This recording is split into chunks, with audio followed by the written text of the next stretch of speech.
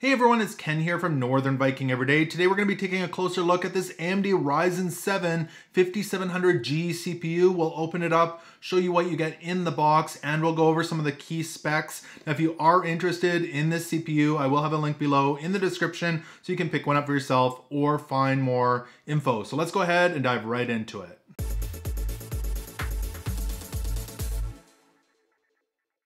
So again, this is the AMD Ryzen 7 5700G CPU. This is a 5000 series processor. The cool thing with this processor is it does have built-in Radeon Graphics. So super handy. You don't need a graphics card to get your PC up and running. It'll run without a graphics card.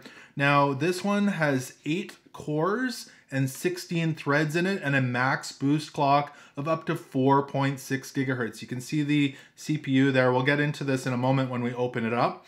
It also does include the Wraith cooler. So we'll look at that as well once we open it up.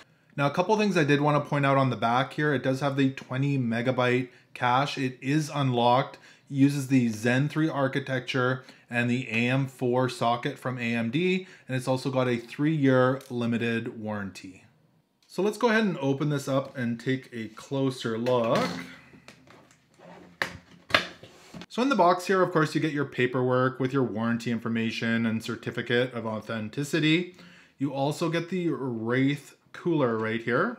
So that's what the Wraith cooler looks like. It says AMD on it right there and up top.